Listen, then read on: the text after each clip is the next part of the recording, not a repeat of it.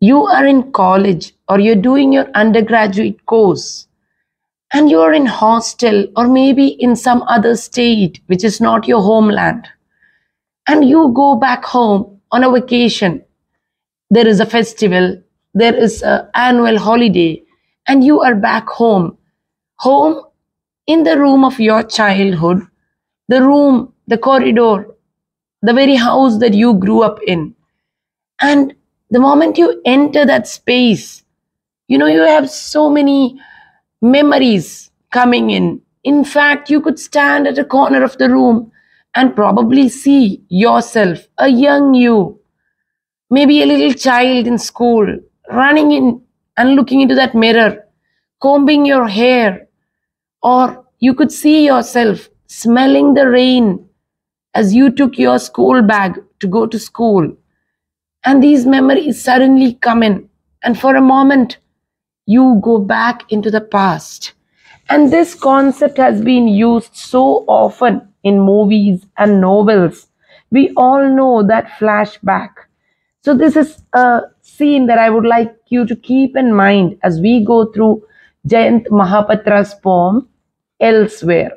So, the very title of the poem, Elsewhere, if you take it as an adverb, as a verb form, it is, you could use it in sentences like, he tried to further his career elsewhere, in some other place. That is the meaning of elsewhere, in some other land. Now, if you take it as a pronoun form, for example, the treasures of this land have all been imported from elsewhere. It becomes a place. So now let us go into the poem, Elsewhere. In this room of mine, the joy of finding oneself chosen by the object of my desire slips from one fear into another. So here the poet immediately, the very starting is, in this room of mine. So let us imagine it to be a physical room. The poet enters into a room of his childhood. And the moment he enters that room, he says, there is joy. There is joy of finding myself chosen by the object of my desire. He is the hero of his story in that past.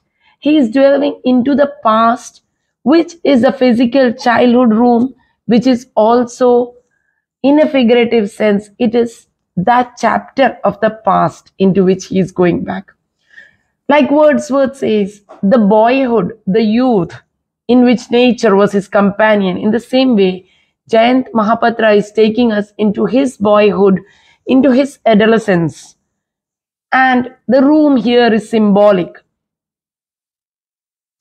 Slips from one fear into another. The very saying that, that he is slipping from one fear into another. As we grow up, when we are little children, there are so many little fears in life. Whether they would have a holiday tomorrow in school. These are the things that little children are bothered about. Would there be a surprise test? Or would I get to go out to play cricket? Or will it rain? And as they go into adolescence and youth, it becomes bigger dreams. Whether you can pursue your education in some other city, whether the love of your life, whether a lover would come into view, and so on it goes. And these fears, they are only exchanged for something else. No, life does not say that this is over, the journey is over. No. Every fear is replaced by something else. Slips from one fear into another, the laws that govern us do not see the fantasy of the endings. So here he says the laws that govern us. What are the laws that govern human life? The universal laws, like Blake's Songs of Innocence turning into songs of experience. These are the laws of the universe, and they govern us all. And they do not tell us the ending of our fantasies. Every little child has fantasies of growing up, of realizing dreams, and none of us know the end of these fantasies. None of us know the end of these dreams. Yes, the man walking down the street knows all about suffering, crying quietly in his cancer. His friends smile in awkward silence. So now he gives a picture of a man who has already got a life sentence, a man who has cancer. He has been told that he will die with cancer or his life has come to an end. He is perhaps having only a little more time on this earth in which he must suffer. And this man knows the end of his fantasies. He knows the end of his dreams. And the poet says that he is crying quietly. He is in his cancer, and his friends, they smile in awkward silence. You know how we are taken or transported to a scene where you have a person you love, and that person is going through a sickness, or that person has got a life sentence in some form, so that we know the end to this chapter. And there is an awkwardness among the friends, and they smile, they pretend that nothing is going to happen, whereas everyone is thinking of that ultimate end. So here, Jayanta Mahapatra is comparing this scene where the end of that dream is known to the past, to the childhood, where every fantasy is still a story with a continuation. So we can see that there is a going back and forth. There is the past and the present and the future. All three are playing as characters in this poem. Jayanta Mahapatra was the first poet to win the Sahitya Academy Award for English poetry. He belonged to the trio of A.K. Ramanujan and R. Parthasarathi. So these three poets, we can say Jayanta Mahapatra, R. Parthasarathi, and A.K. Ramanujan, all three of them wrote in Indian English. Their syntax, their sensibility, their memories, their very language, the linguistics was all Indian. They used the colonizers' language to write about Indian sensibility. They too belong to the post-colonial poets. We can see that initially we know that there is Tagore, Rabindranath Tagore, Toru Dutt, Sri Aurobindo, Sarojini Naidu. They were all poets who wrote in English, and they still had, we could say, the colonial language, and they were very much influenced by the colonial English. And they wrote about the awakening Indian conscience. They wrote about the powerful patriotism that was required for a free India. Sarojini Naidu wrote about her dream of a post-colonial, of an India that realized her dreams. So we could say that they were awakening the patriotism, the intense patriotism in people, the consciousness, the Indian consciousness in people. Now, after that, coming into our Parthasarathi and our Jayanta Mahapatra, we can see that they have gone into that space of modern English poetry, modern Indian English poetry. And here, Jayanta Mahapatra has given equal importance to the inner self. It was not only about the outward world that he wrote, he also wrote about the inner self of his own consciousness and his own inner world. He has said in one of his interviews that my inner world is a very real space that I inhabit. It is as real to me as the outer world that I inhabit. So he says, now continuing, if my suffering is elsewhere, the morning laughs softly as it enters the pieces of past time, and I write a song and laugh too, thinking desperately to save the face of the thought I loved. So now he says, my suffering is elsewhere now. I have grown, I am a mature man, and my suffering lies elsewhere.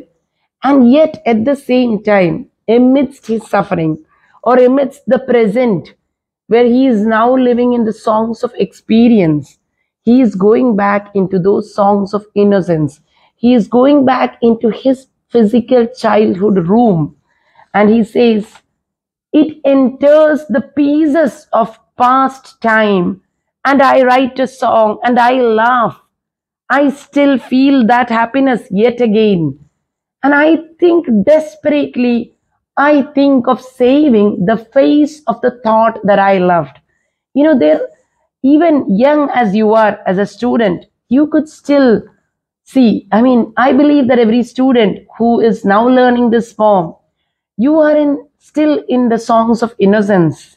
You have not yet reached the songs of experience, and even young and innocent and beautiful as you are, you can still remember a childhood dream. Now that you are in your adolescence or you are in high school or college, you can still think of a little dream that you had as a child, a beautiful memory. And that memory, you may try desperately to remember it. Maybe a memory spent with somebody you loved and you have now lost. So many of us would have lost a grandmother, a grandfather as you grow up. And there is a memory or thought that you shared. And when you think, you desperately want to save that memory. Isn't that what we all do when we look at old photos and memories of childhood, of old friends? And we go back, we snatch that time for a few minutes. We go back into that past world. And sometimes these memories can be sad too. He says, the face of the thought I loved. So now here we see the poetic device of personification. The thought is given a human form. This is one of Jayanth Mahapatra's, one of his devices in his poetry. He lends a personification or most of the things in his poetry. They could be elements in nature, they are usually personified. And that is why his language, his syntax is very alive. Now he says, in this very room I knew my mother pulled her cold shadow from her breast, wanting to hide journeys from which she had never recovered. So now he speaks about his mother, and he says that she had pulled her cold shadow from her breast. When you say the mother's breast, it is symbolic of the mother's milk, of love, of human kindness, of warmth, of protection. A mother holds her child to her bosom and she protects and loves her child. But here he says, cold shadow is what is coming from my mother's heart. And she wishes to hide journeys from which she had never recovered. So here we see that Mahapatra in many of his poems has talked about childhood of his mother, his father, his grandfather. His grandfather, they had all belonged to the Hindu community, and his grandfather had once, in order to escape starvation, had gone to the missionaries and converted into Christianity. And that is how their family became Christian. So Mahapatra alludes to his family in most of his poems. And here we see that the mother and the child had a very disturbed relationship. They had a cold relationship. And the fact that he says she pulled her cold shadow, she wanted to hide journeys from which she never recovered. This means we can say that, we feel that the mother has brought her past trauma, her own childhood traumas, her own growing up trauma, that in common language, which we call baggage, she has brought it into this life. She has let her own fears, her own desperation, her own disappointments, her own sad dreams that had been tarnished and destroyed.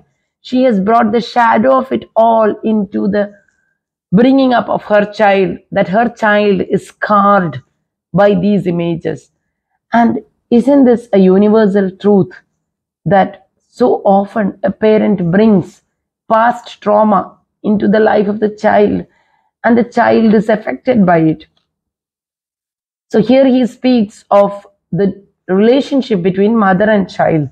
We also need to remember that Jayanth Mahapatra considered his land, Odisha, He belongs to the Oriya community, the Odisha people, and he considered his land to be his mother, his muse. And we can also think, as we think of the word mother, let us bring Odisha also into the context, because we have to remember how connected the poet was to his land. He says that I sing of Odisha, I sing for Odisha. So we need to always keep in mind that the homeland was very important for our poet. And my father kept to his strangeness in ignorant desire, smelling the wrinkled sheets in the dark, not knowing what meaning lay in them. So, in two poems, To My Father and My Report Card, Jayant Mahapatra shows that he had a very strange relationship with both parents. His father was also very cold and very distant. The filial devotion or love was not evoked in a child who was hungering for that love from both parents. He saw a distant man, and by the fact that he says, my father kept to his strangeness, his father stayed aloof. He did not show up for the family. He was aloof, and he remained in his own cocoon of silence. And he smelled the wrinkled sheets in the dark. When you say wrinkled sheets in the dark, this has a sensual connotation of a bedroom that is spent with someone, and yet he says, not knowing what meaning lay in them. Perhaps it is a father who has had conjugal relationship with his wife in the privacy of his bedroom. He has hugged maybe his children as little children. Maybe he has hugged them in his bedroom, but he does not know the meaning of that language of love. He has done it, or he has passed his life, the physical part of his life, in a monotonous manner, simply committing the act of love without ever feeling the intensity of desire or the meaning of it. So he says it was just meaningless. It was just like, how a person would mindlessly eat or sleep. He has indulged in acts of love also, but none of it has lent meaning or depth to his relationships. So he says that my father just lay in the dark. He did not know what meaning lay in these relationships, the relationship that he had to his wife, to his child. He did not realize that his wife had brought in her past trauma into this relationship, and that she had never recovered from those journeys. And this man, who claimed to be her husband, was not able to lead her out of these miseries. Neither was he able to guide his child. His child always hungered for that love, and that is why he has written into my father, he writes that my father was always at a distance for me, that distance could not be covered, it could not be crossed over, that bridge always lay there. So some of his major poems are Shadow Space, Life Signs, Whiteness of Bones, Collaboration. We have Indian Summer. In fact, Indian Summer and Hunger are two of his very important poems for which he won great renown. And in Hunger, in most of his poems, we can say the themes have been isolation. We have had the loneliness, the essence of loneliness, then the inner self, the inner world. And he has always written about the hunger of the people of India.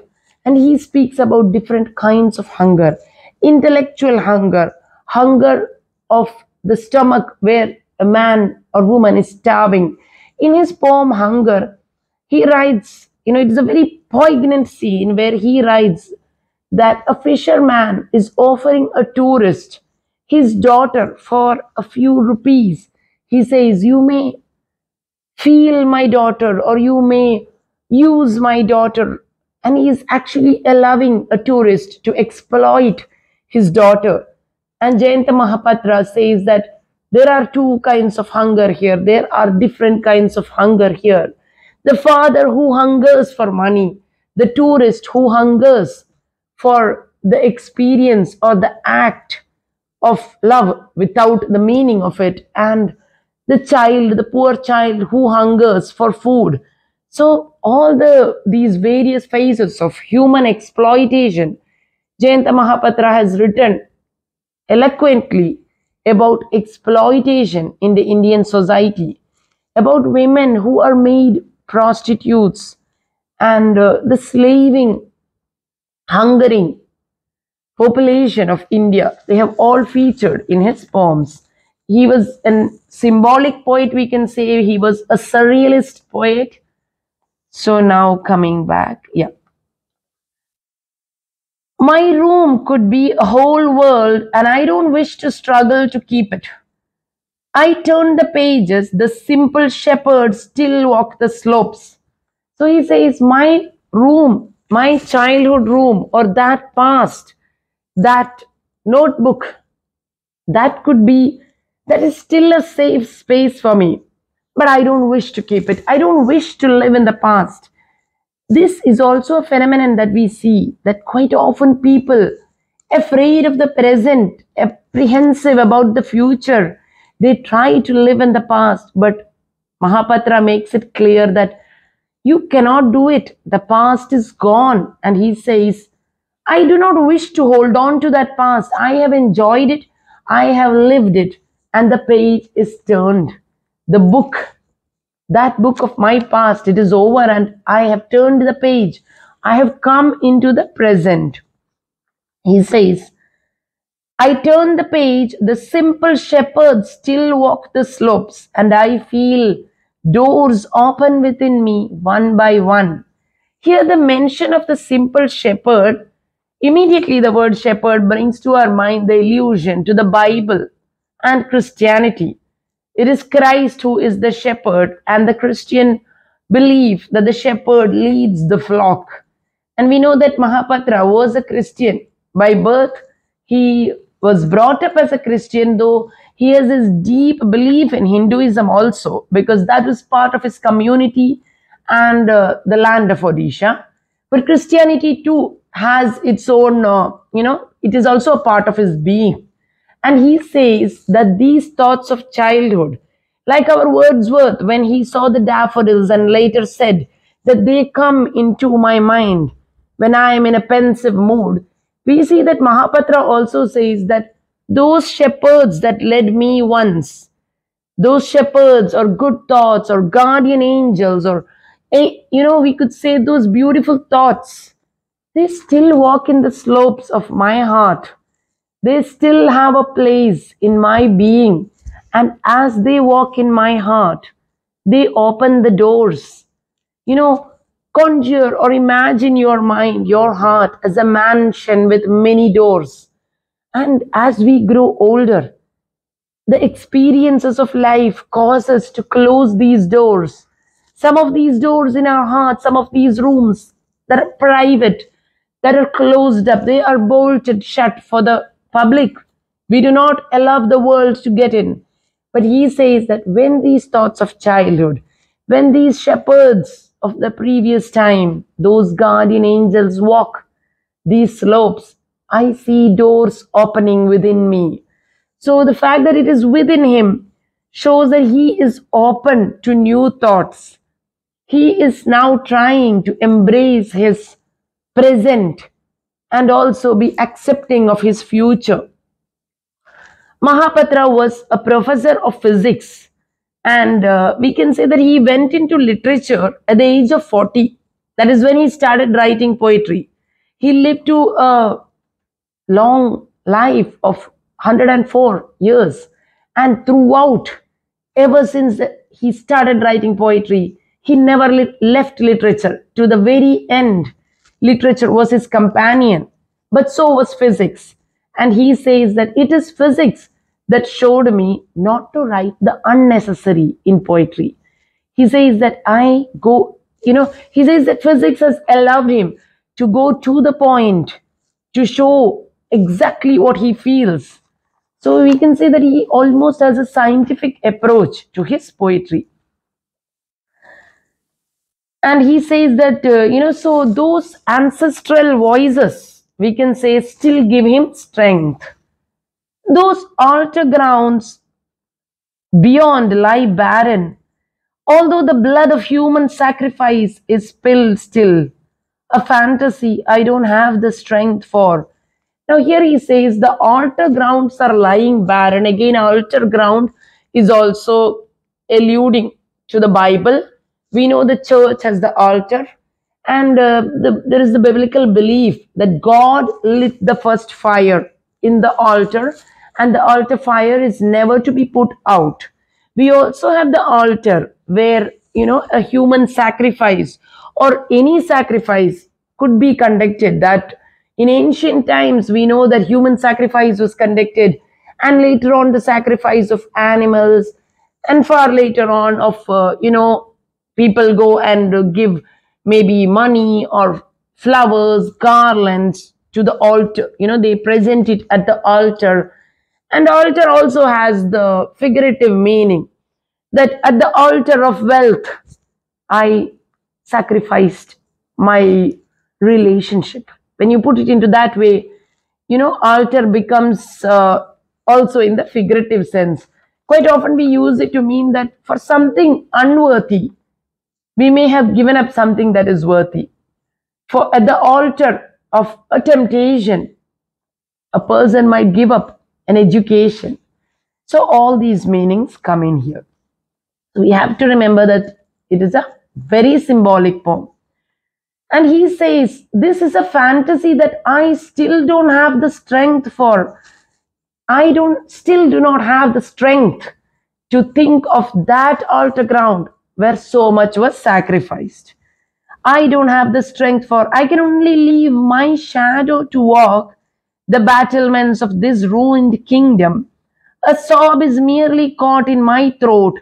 My body speaks with meaning from the things that could never happen. So now we see that he says, this battleground. Now, which is this battleground he is referring to? Odisha, we know, is the modern Kalinga.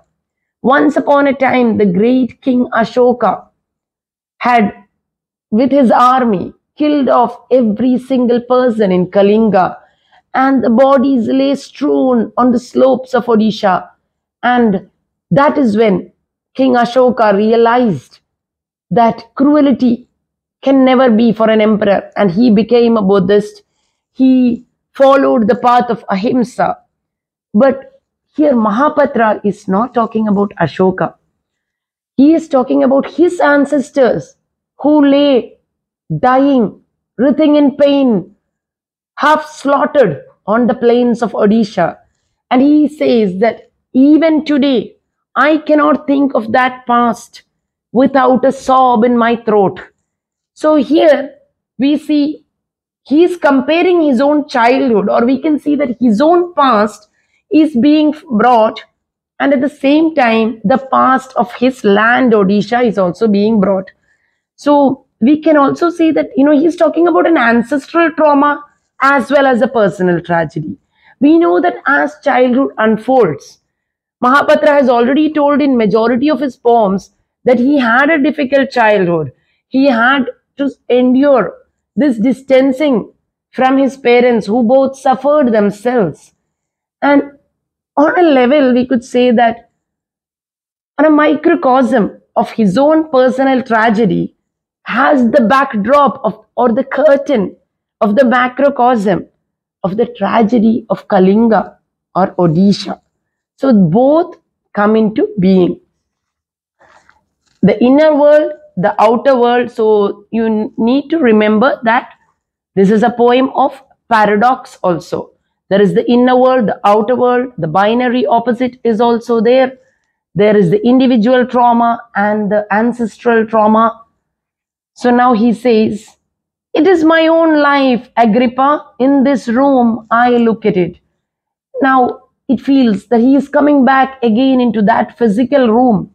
And he says, I look at it all through the eyes of the present, though my sayings, my writings, my very thoughts are elsewhere. I am going back into that past. And the word Agrippa, Agrippa is again allusion to Greek, Roman history. Agrippa is known to be the right hand man of Augustus, who is the nephew of Julius Caesar, the greatest Roman emperor. Agrippa is said to be a statesman, an architect. He has built Rome as well as defended Rome from her enemies. And in a way, this childhood room or this past of happiness, these dreams, these fantasies are serving to him like Agrippa was to Augustus. They are his Agrippa, we can say. That they are what is now protecting him. And quite often, I would say to a student that it is these years of your student life, these are the years that are going to lend you strength and integrity for the time that is to come. For there is no doubt that the student or the child is definitely the father of man is greater than the adult. And the adult is always weaker than the child. And it is these childhood memories or strengths that we derive that will come to our aid in later life.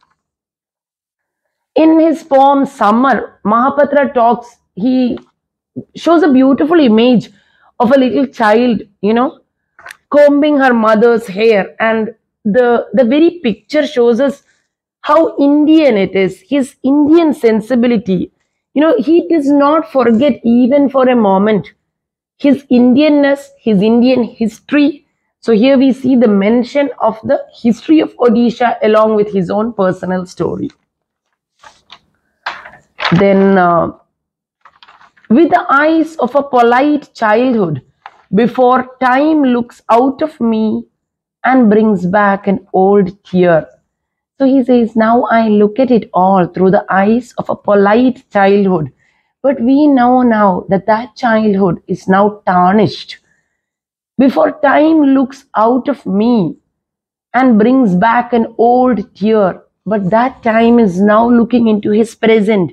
So we see that going back and forth, and there is a tear that is coming from his eye. He knows that that is the past, and that childhood has been tarnished. Yet at the same time, he also knows that, we can also imagine that had Kalinga been whole, had that war never happened, think of that civilization. Just think of that past where you could remove that trauma. And in a human level, wouldn't it be beautiful if we could go back into that past, into every childhood, and take away those pages where a childhood was tarnished, or where a nation, today we see that there are wars raging. If only those pages could be taken away. Mahapatra tells us how untarnished, how unblemished, how beautiful that image would be. He says it brings back an old tear in which water found itself too old to belong to the austerity of ice. Again and again we see that element of personification, of lending life to the natural elements. He says that water has become too old for the austerity of ice. Now this is again very paradoxical. Water changes into ice, and ice can also change back into water. That is what we know. But here, the water cannot change back into ice. Here, we have to imagine that ice is the pure form. If ice were the pure form, this water, or the tarnishing, the blemishing, the destruction, to an extent has happened. It is still water and ice. But the state of matter has changed. Even though it is the same thing, it cannot go back. It cannot go back. The songs of experience cannot become the songs of innocence again. Maybe I look like I have awakened in a strange bed. In this room, I could dupe myself with the thought that the world would always be here. He says that in this my childhood bedroom, I can dupe myself. Maybe I can fool myself. I can say that no, I am in a safe space. No bad thoughts can get to me. We have all felt that perhaps. Even little children, when when you go out to play, when you come back and you are at your parents', uh, you are at a dinner table with your parents near you and you feel this is a safe space. Nothing bad, nothing harmful can come to me here. So, or I pray that it is with a teacher, with a parent, that every child should feel safe. And here Mahapatra in his childhood bedroom feels that he can close the door on time. He can just close the door on time and imagine himself to be in that past, in that beautiful past. And here he says, and here I go on making my simple mistake as the yearly rains advance and stop. That growing up, which is just a period where, when he says yearly rains, we know that years are passing by, and in mundane activity, in a very simple manner, we have to remember Pope's poem, Content the man who in his own acres could live a mundane life, content on his farm, getting food from his farm, warmth from the firewood of his house. But such a life is so difficult to get. It is a lucky person indeed who can have a blissful, content life. The vast majority of human beings will have to endure drastic changes. Nations, civilizations have all undergone changes. But this, for him, this room of his childhood, that is a safe space. That is where bad thoughts do not enter. Unable to cross my long closed room, in darkness my feet find the familiar worn stairs, stiffening at the stopped clock of pain. So childhood, when he dwells or goes back into that past, it is a stopped clock. Time has been stopped and he is back in that days. But he says the familiar worn stairs stiffening at the stopped clock of pain. I had told stories of to myself and others during my long life elsewhere. His long life lies elsewhere. His career lies elsewhere. But in his inner world, which is now, again in that paradoxical way, it is the childhood room as well as the thoughts of the past. And all that, a man is made is the various experiences, his past memories, all that make him the man he is. And he says that they still remain with me as my muse for my future writing.